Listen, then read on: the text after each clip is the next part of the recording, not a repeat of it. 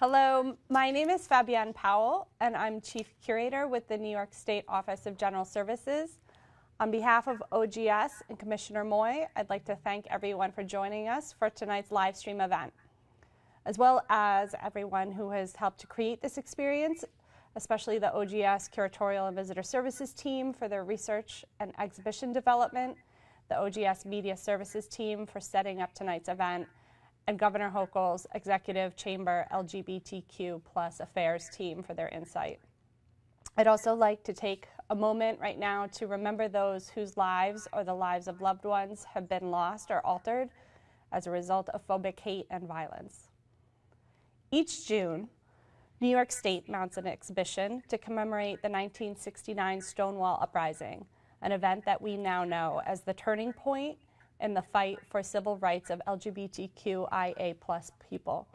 This year's exhibit, With Dignity and Pride, which is now on view in the New York State Capitol, spotlights the struggle for equal rights of LGBTQIA+ service members in the U.S. military and shows how New York State continues to support the fight against discrimination, inequality, and hate. Since the Revolutionary War, LGBTQ Americans have served with honor and distinction in the United States Armed Forces. Yet, until very recently, this community of individuals were largely prohibited from serving by practice and policy and often found themselves dishonorably discharged and humiliated. Even today, restrictions remain for individuals identifying or presenting as non-binary or intersex, leaving a large spectrum of gender and sexual identities isolated and without equal rights. For example, despite countless LGBTQIA people serving throughout World War II alone, approximately 9,000 LGBTQIA+ service members received discharges during that war, barring them from receiving veterans benefits and negatively impacting their employment, their housing, and their reintegration into civilian life.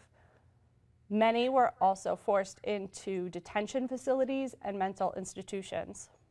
Fast forward from World War II, and these examples of individual stories of servicemen and women become more prevalent, which brings us to this evening's conversation.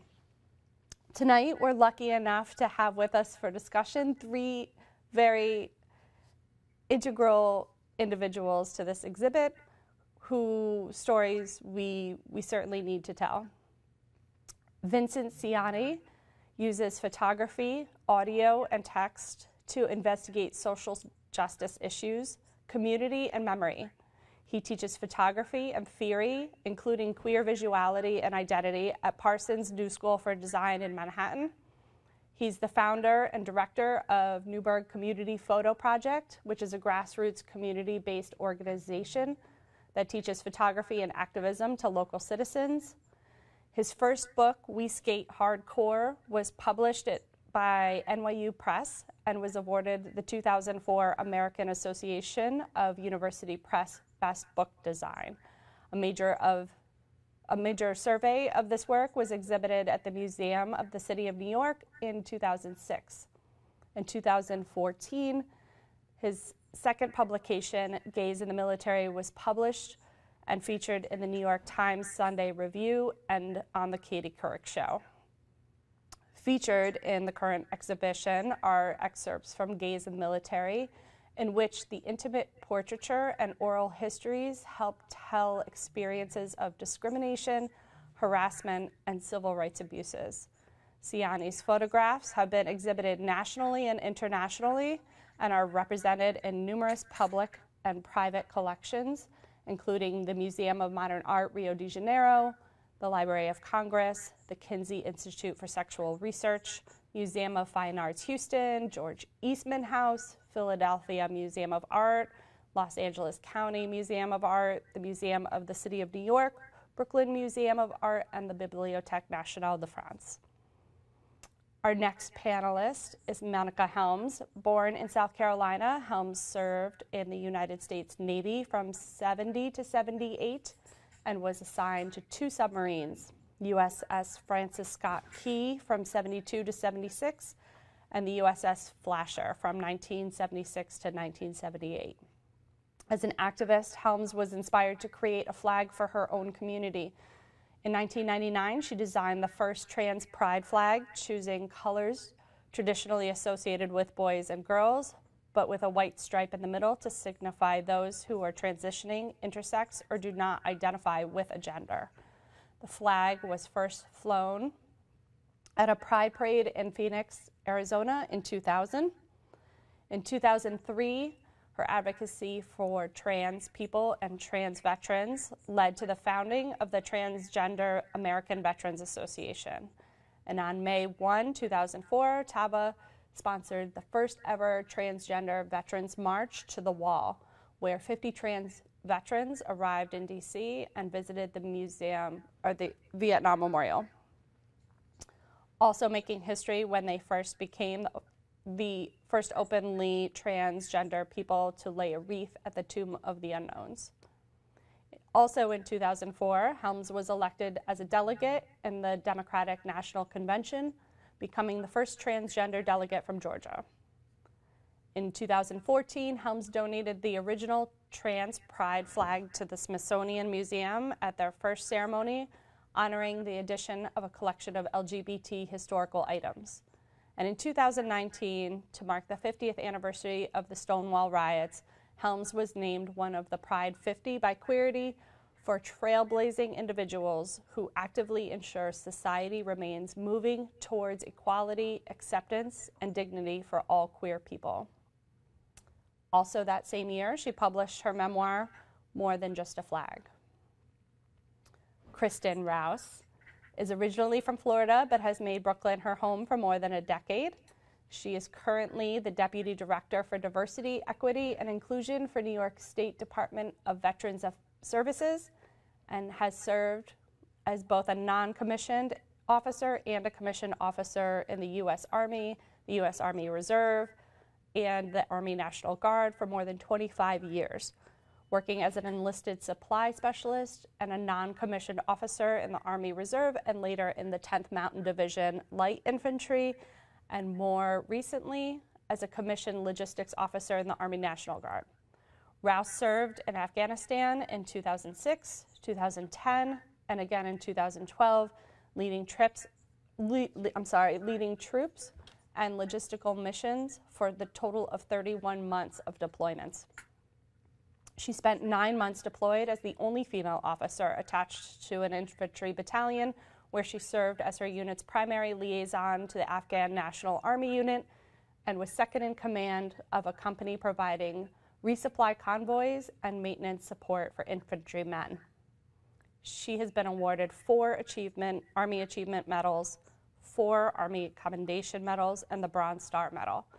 Her civilian experience includes creation of regional and citywide logistics plans and programs for New York City's Office of Emergency Management, and teaching literature and writing as an adjunct professor. She has written about veteran and military issues for numerous publications and has spoken about her experiences on CNN, MSNBC, ABC, NPR, and On Second Thought with Trevor Noah. Following her return from her 3rd tour of duty, Kristen addressed the needs she saw in the veteran community by founding the New York City Veterans Alliance. Kristen has been an integral part of the development of this exhibit, writing both for A Brief History of LGBTQIA+ military policy and New York State's Restoration of Honor Act. So I want to thank all of the panelists for being here tonight. Ahead of tonight's discussion, I met with the panelists a few times, and in one of our many conversations was about the long history of LGBTQIA+ people in the military and how many individual stories there are surrounding that. Kristen said, "We can tell stories all day, but seeing them is everything." So I want to start by talking to Vincent a little bit about your process and your inspiration for this project. These portraits are so intimate, especially for people who've had for so long been unable to serve the military in an authentic way. So could you just tell us a little bit about the genesis of the photo essay and what the subject's reaction was when they saw their faces and their stories in such a brave and public way, and what that might have meant to them? Thank you, Fabienne. And first, I want to say thank you to you and everyone involved in putting together this exhibition and also this panel discussion. I think it's certainly very worthy and very much needed to have conversations like this so we can move our society forward in the most equitable way as possible.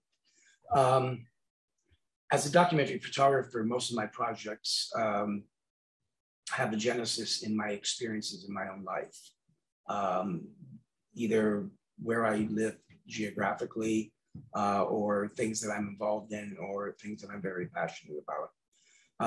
Gays in the Military started not even understanding or knowing what I was going to do with the project, but one afternoon, it was around, I had just moved from Brooklyn to Newburgh, New York, and I was listening to the local national public radio.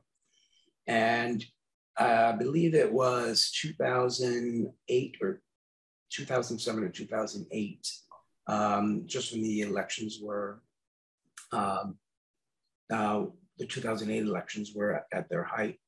And there was a mom who was being interviewed by a local radio station broadcaster about her son who was recently discharged, a 19-year-old named Nathaniel Bowden. And as I was listening to the interview, I was really moved by how much the mother supported him, the pride she had and the love she had for him. At the time, I was doing some tangential work with supporting organizations that were working to repeal Don't Ask, Don't Tell, which was one of the most devastating laws and policies that was ever instituted in the US military. So I contacted the woman since she lived in the area. I just looked her up in the phone book and contacted her and asked if I could interview her son and photograph him when he came back. He was, discharged, but it would be about 3 or 4 months before he was out processed. So he was the initial person. I photographed him. In the meantime, before I went to the interview and made the photographs, I started reading on the history of the gay ban in the military, numerous books that are written. And I was really astounded by the facts that were presented in many of these books. So I started doing more and more research. I started paying more and more attention to what was happening politically. I became involved in lobby days in Washington, D.C. And I slowly but surely built up a list of people, or I met people that I thought I would photograph. Let me say that this happened after I photographed and interviewed Nathaniel Bowden. But reading all these books and then starting to see what was happening in the media made me realize that it was a much larger story than one single person. Because my intention was to actually follow him throughout his readjustment into civilian life. Research is a really big is a very important part of my projects. And my projects usually last, anywhere from 3 to 9 years, and I really go in depth. So over the 3 or 4 years that I was working on this, I traveled about 10,000 miles across the United States in 4 or 5 road trips. And I built up appointments with people that I met either online through Facebook, from the media, names that I called from the books that I read, and then also people who were recommended to me by other service members or veterans that I had photographed. And the most astounding part of it is that I have to say that I was never in the military. When I was coming into my political consciousness, it was during the Vietnam War. And I demonstrated against the war. So I had, even though I was gay, I had little understanding of what it was like to be an LGBTQ plus person in the military and what that meant in terms of leading your life to the fullest and also openly and honestly. And the fact that you could not do that and what psychological impact that could have on people. Just by joining the military, you're actually going against, and these are words that came from some of the subjects, you're going against what really the military stands for: honor, truth, justice. Okay. So as I entered into these people's lives, there were people that I did not know. Sometimes I built up a relationship over telephone or email or Facebook. But pretty much most of the people that I photographed across the United States were people that I just met for the first time.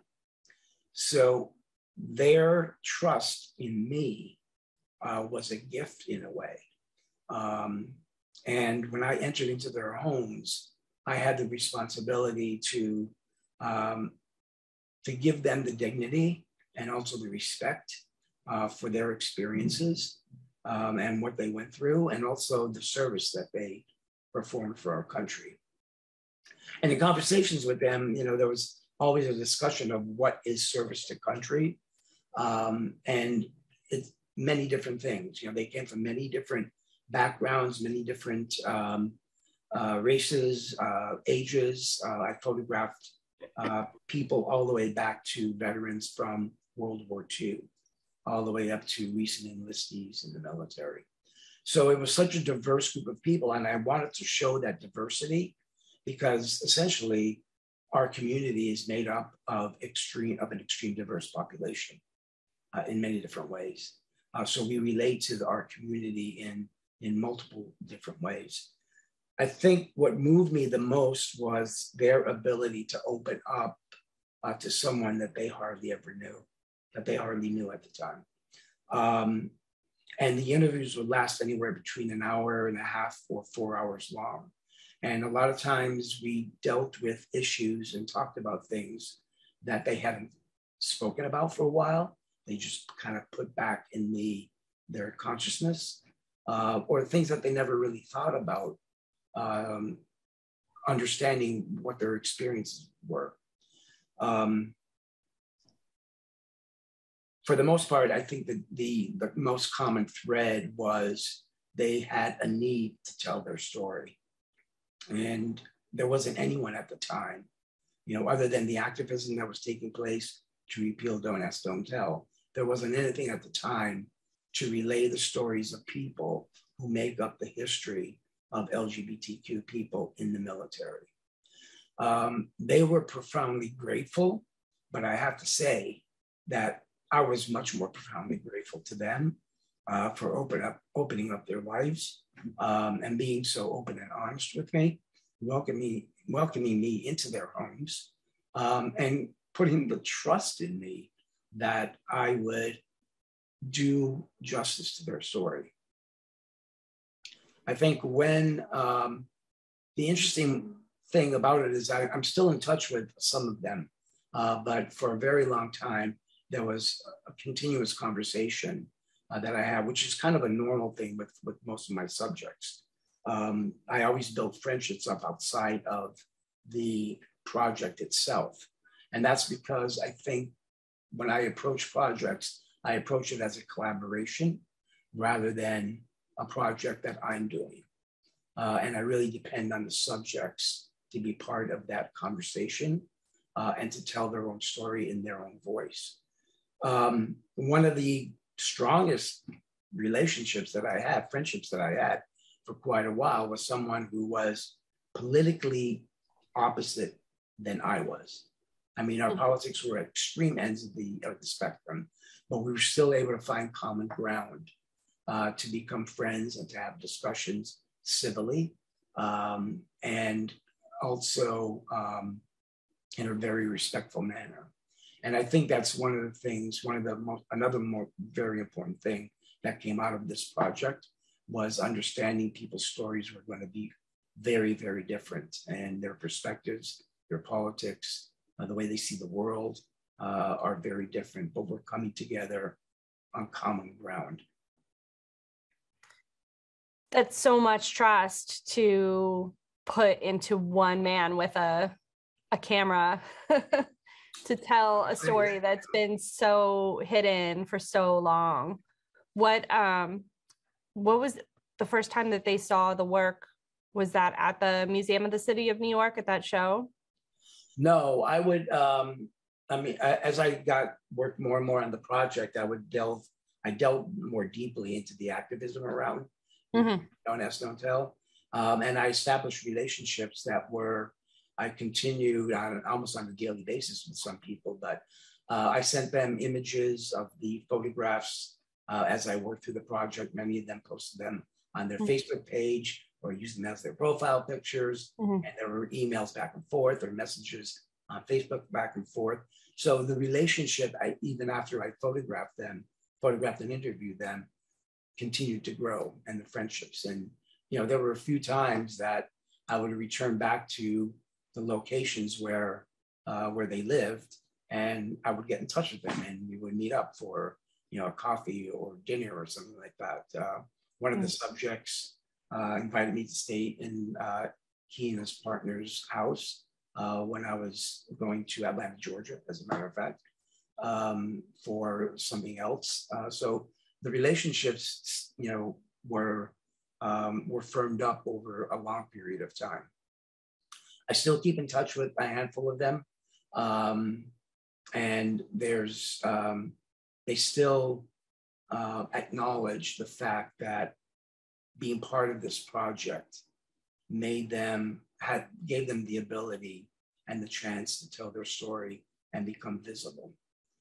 Because the whole idea of being LGBTQ plus in the military was that you had to remain invisible. Yeah, one of our conversations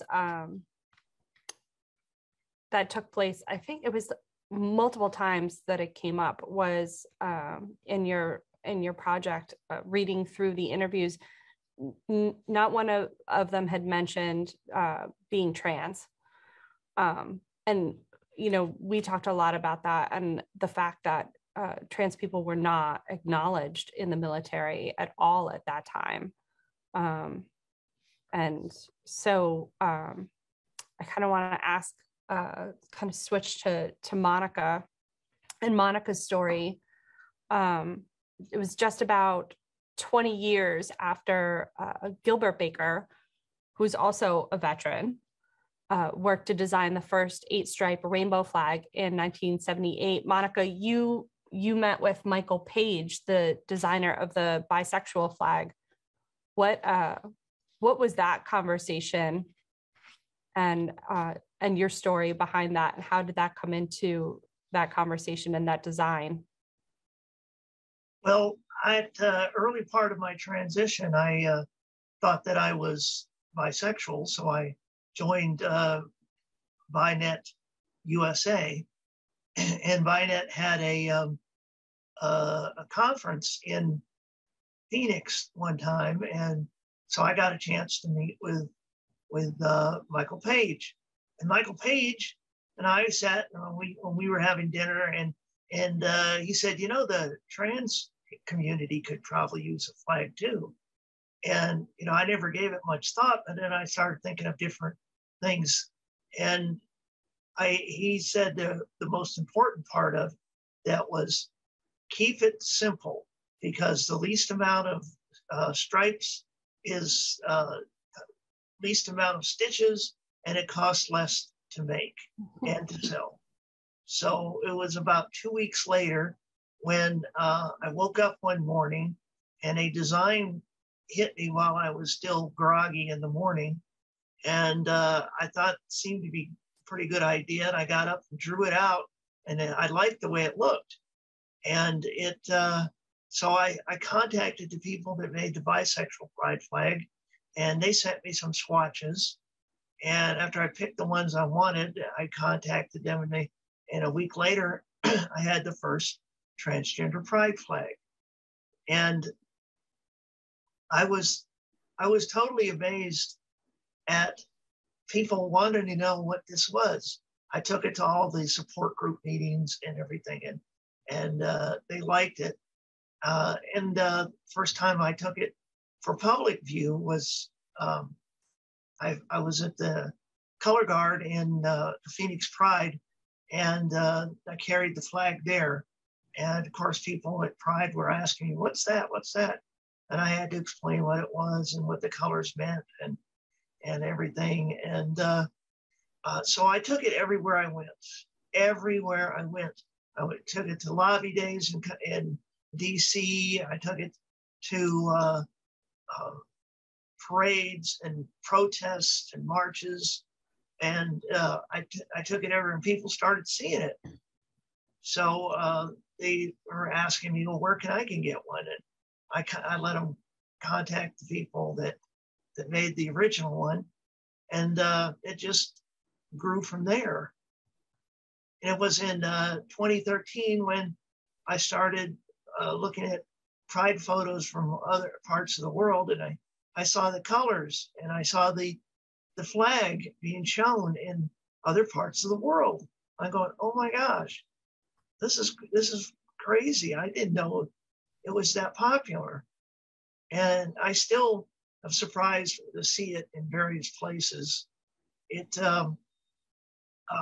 I said, "Well, okay, I have the original one. I need to find a place to put it so it'll be safe."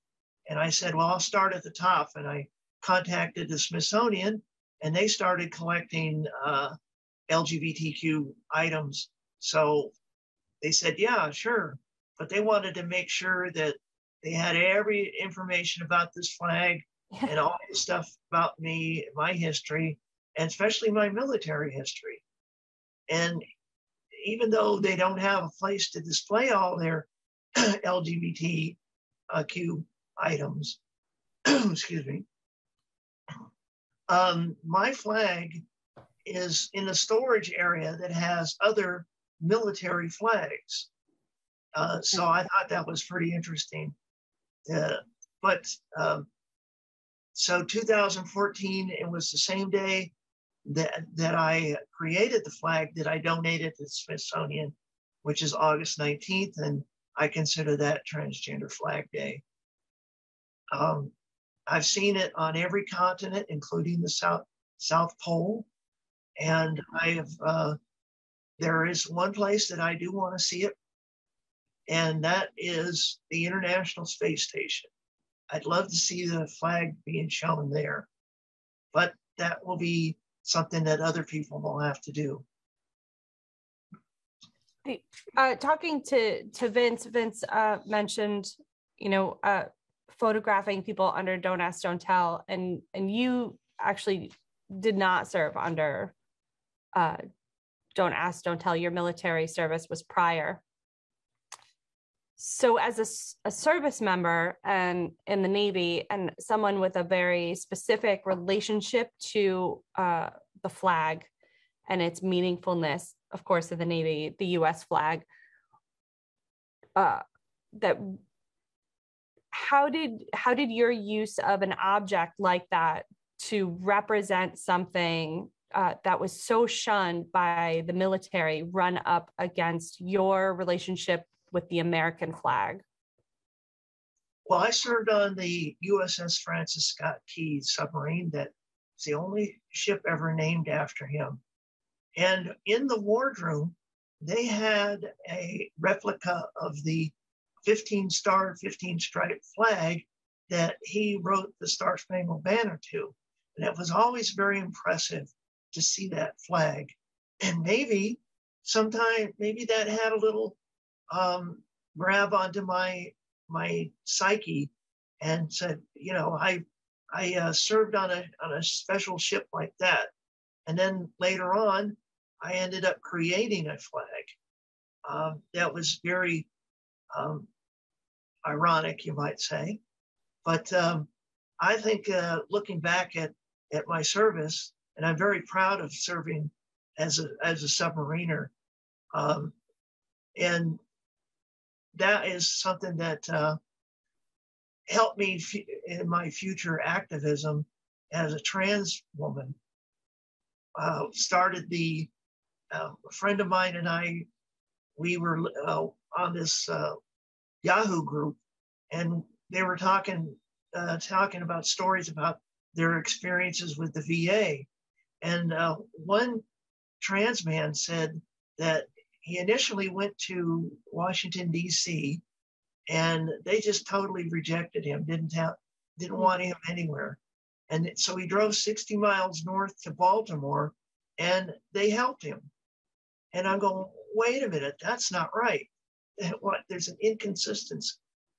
And Angela Brightfeather and I decided to create an organization called the Transgender American Veterans Association, which is still working at this time. And our main goal was to get the VA to write up some kind of a directive that tell people how to treat trans people correctly. And it was 8.5 years later when we finally got that in place. And it was amazing when the directive came out.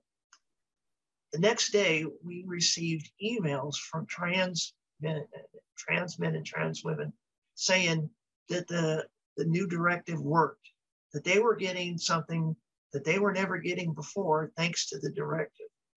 So I feel that our organization saved lives at that time. I'm very proud of that part. Wow. It's interesting to hear your service from a very specific time period, and then to look at someone like Kristen, who did serve under Don't Ask, Don't Tell. And going back to Vincent's photographs, who were also serving under a policy like that, which was enacted in 93 and then went into effect in 94.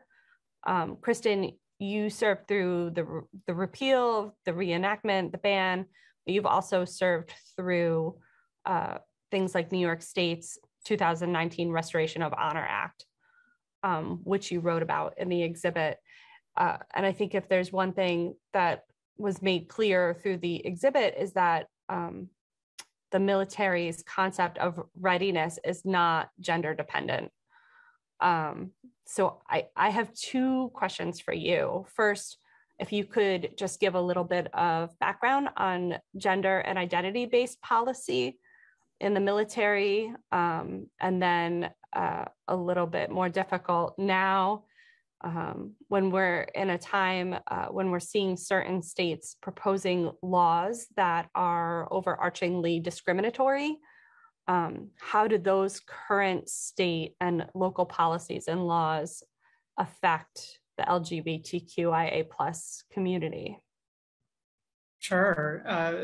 Thank you, Fabienne. And also I want to say just how grateful I am for this exhibition, to be able to see Vince's photography in the Capitol, in our state's Capitol, and to see this beautiful, moving exhibition in our Capitol's war room, the historic reception room that honors our state's military history. To if you had told me back, kind of maybe during my worst feelings of isolation during the military's Don't Ask, Don't Tell policy, if I could have gone back and spoken to that young sergeant, to say it's, one day soon you will get to see not only the end of this policy and opening of the military to all able-bodied, ready Americans who can serve,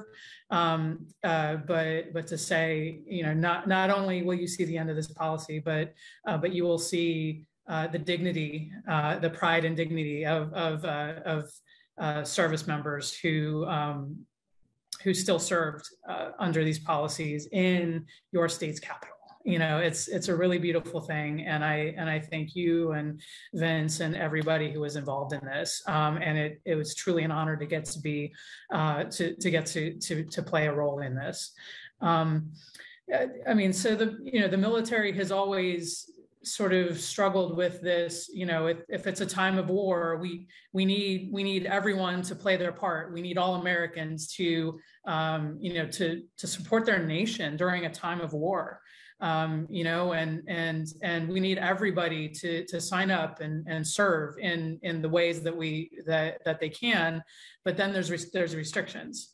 And those restrictions have been race-based, they've been gender-based, and it's been such a long history of the military catching up with the importance of inclusion and how inclusion supports readiness. It supports the war effort. It supports our national defense. And even when those, exclusionary policies or restrictions have been in the name of, oh, well, we need to focus on unit cohesion, when unit cohesion is based in trust, not in isolation and exclusion. And so there's always been this tension, throughout our military's history, and some of these tensions still remain and still are challenges yet to be worked through. But the arc of military policy has been towards inclusion, even if there's been some rollbacks or struggles at times. But keep in mind, as you mentioned, Fabienne, these are really new policies, and it is so important to be talking about this. The ability of transgender people to serve in the military in their authentic identities has been only possible fully since January 2021. This is like a year and a half old. And it came after, long fights by Monica and so many others. And also, as we talked about the other day, Fabienne, it is because it was by executive order that can be rescinded in a future administration if it is not legislated. So keep that in mind. And there are still exclusionary policies against individuals who live authentically in a binary identity or who present as biologically intersex, and they choose to live that authentic life. Those exclusions still remain, and the military does still struggle with implementing the policies of inclusion. Also, it's worth noting that there were restrictions on the jobs and the roles that women could have officially in the military until 2013. There was a combat exclusion policy for women that was purely gender-based, not ability-based, gender-based. And even though women were serving in combat roles all through our conflicts in Iraq, Afghanistan, and Syria, they weren't allowed to do so on paper. I'm one of them. My military record says that I belong to a unit that I didn't actually belong to because I was serving in an infantry battalion. To this day, my records show that I was not part of that infantry battalion. I was actually on paper with a different unit, even though my entire ecosystem, my entire world was infantry. And so it's there's still these strange things that the military is doing, or has done, and that legacy still lives on through the people who are still in the military right now and saying like, wow, here this wasn't quite right. And Don't Ask, Don't Tell has been, it was legislated. Congress repealed Don't Ask, Don't Tell in December 2010, and that was implemented on September 20th, 2011. So even though the law was signed, we still had to wait. We're all sitting there waiting for months, and people were actually discharged under Don't Ask, Don't Tell during that waiting period, and so it was just really a strange thing, and I mean, and also just to live through that in my military career. I mean, it was a beautiful thing, but also it was just really, really kind of frustrating, and it really highlighted how, in some ways, arbitrary the policy was. And there were so many people in the military who really, I mean, who had, they had your back, and they were ready for, just straight allies who were like, we want to see the end of this too. Yeah. But this has a long history, and even before, Don't Ask, Don't Tell, the exclusionary policies for LGBTQIA people and identities, it goes back to World War II. Even as of right now, there's an estimate that there's roughly 100,000 people out there who were discharged under these exclusionary policies of LGBTQ and IA individuals, and that's 100,000 people who we guess are still living, who were discharged. Many of them were discharged on what we call bad paper, which was a less than honorable discharge, either a general discharge under honorable conditions, or an other than honorable discharge, or a bad conduct discharge, or a dishonorable discharge. Like there's many different grades of discharges. And it could be tied up with many things, where somebody was harassed, possibly assaulted because of their identity, and let's say they fought back, and then they would be possibly court-martialed for attacking somebody when they were the victim, and so like these kind of situations. Yeah. And and that's something that we're trying to address as a Division of Veterans Services with the Restoration of Honor Act here in New York State, so that anybody in New York who was discharged under bad paper because of these exclusionary policies can come to us as an agency, and we will review your the circumstances of your your military service and your discharge, and we can determine whether your service was indeed honorable, if not for these policies, and we can restore state benefits, and we can also refer and assist with a discharge upgrade for your federal status, because it's a lot of work, but that discharge status can be upgraded. Again, it's a lot of work, it's a lot of trouble, and it's been made difficult on purpose, but we can assist with that.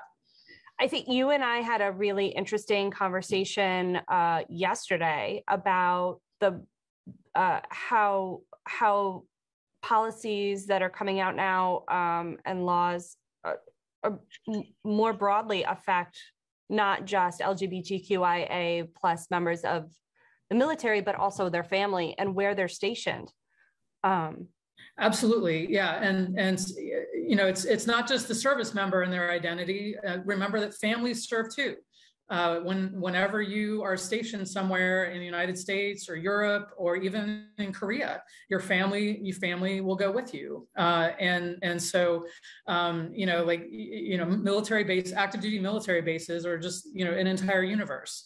But let's, let's say your family, like, let's say you have a child who is transgender, and you want to make sure that they are able to live in their identity and live in a place where they're not harassed, live in a place where they do have access to modern healthcare, whether that be mental health care or just standard medical care, up to date with modern day practices. If you choose to do that with your child in a state that now considers you a criminal, if you apply modern medical and psychological practices for your child, if you make that accessible to them, you can be put in jail. And so so like this is a readiness problem for families.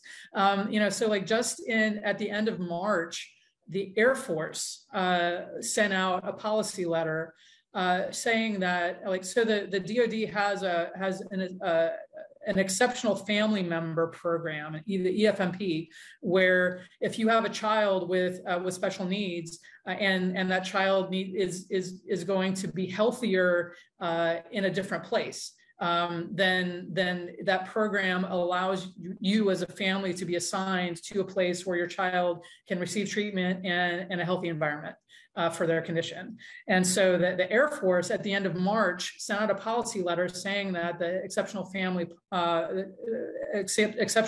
member program, they will honor that for families with children who are transgender or otherwise would be impacted by the laws that are being passed in these various states, so that you can, as a family, be reassigned to a place where your family can remain healthy and in a good place, and you will not be charged with criminality for taking care of your child.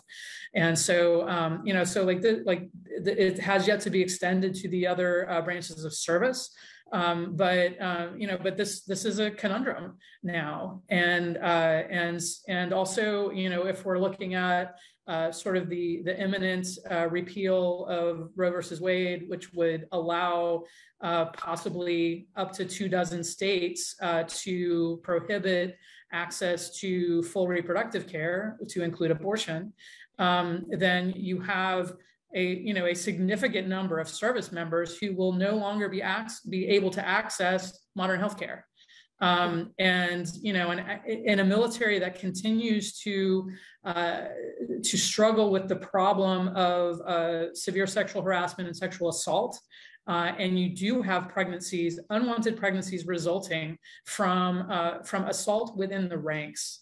Essentially, if you are a service member in one of these states that prohibits abortion, then you may be forced to have basically your rapist's child, and it's there's many layers of wrongdoing here, right? Yeah. And so this is something that is being talked about in terms of legislation, or the legislative side.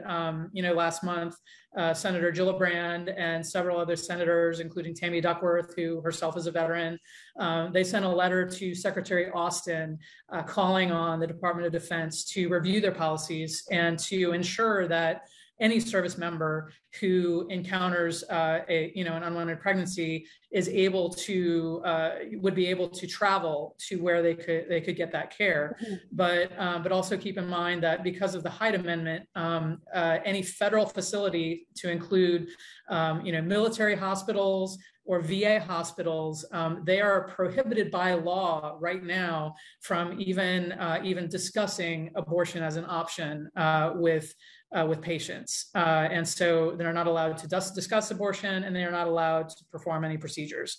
So on any federal installation, they are already prohibited from just talking about it as, counseling or performing those procedures, and any abortion or reproductive care that a pregnant person would seek out would have to be on their own dime. And they would have to travel and pay their own dime, but so this presents a lot of difficulties. It's amazing to, look at this holistically and see how far we've come as a state and as a nation, and how far we have yet to go with this. Right. And it poses a recruiting problem. I mean, would a person who could become pregnant, possibly by one of their own colleagues and some kind of horrific incident, if I leave New York where I'm protected, and I am stationed in Georgia or Mississippi or Texas or Florida, mm-hmm. I will no longer have access to healthcare in the same way that I would have here. And so it is already impacting recruitment numbers. The military is struggling to recruit right now. It's struggling to recruit women.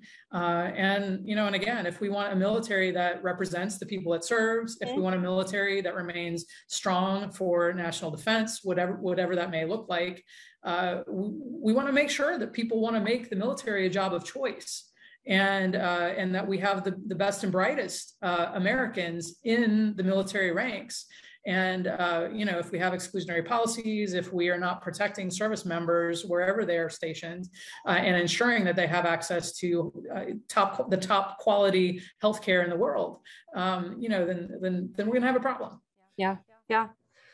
I think with that's a lot. I do want to start taking some audience questions. I do know that we do have one from for Vincent about about your form of activism, which is photography, and in terms of using art and imagery as a form of activism. What kind of role, negative or positive, do you think that social media and the proliferation of images online has played within the fight for LGBTQIA+ rights? Vincent and and Monica as well, with the flag. I think social media has expanded the possibility of people presenting themselves in a truthful and honest way. I can use the example of the classes that you had mentioned that I teach at Parsons School of Design. One of the classes, queer visuality, and the other one is a class on identity. So we explore these issues, not only of queerness and how queer people are represented in photography, but also how queer people use photography politically, socially, et cetera, et cetera. So I get a wide range of people who are non-binary, trans, gay, lesbian, bisexual, et cetera, et cetera. And what I see more and more in my students is that the work that they produce in classes goes on social media almost immediately, or sometimes it goes on social media first before they even present it in classes. So I think the ability of social media to open up the doors to a wide variety of people's realities, lives, is really pretty powerful. And I wouldn't discount social media for that purpose. There are a lot of problems with social media. Mm-hmm. There are a lot of psychological problems that could happen. Ideas of bullying and also even going after children, or there are a lot of problems with social media. But in terms of expressing identities, I think it's a pretty powerful tool, as well as looking at political movements, wars, despotism, et cetera, et cetera. The idea of citizen journalists even is a very powerful tool that brings up a lot of issues that we may not have been aware of before. So yeah, I fully support social media in terms of supporting identities. Monica, what about the use of the flag? Do you see that as a... Oh, I lost everybody. Do you see your use of the flag being able to spread further and wider than you ever thought that it would be able to?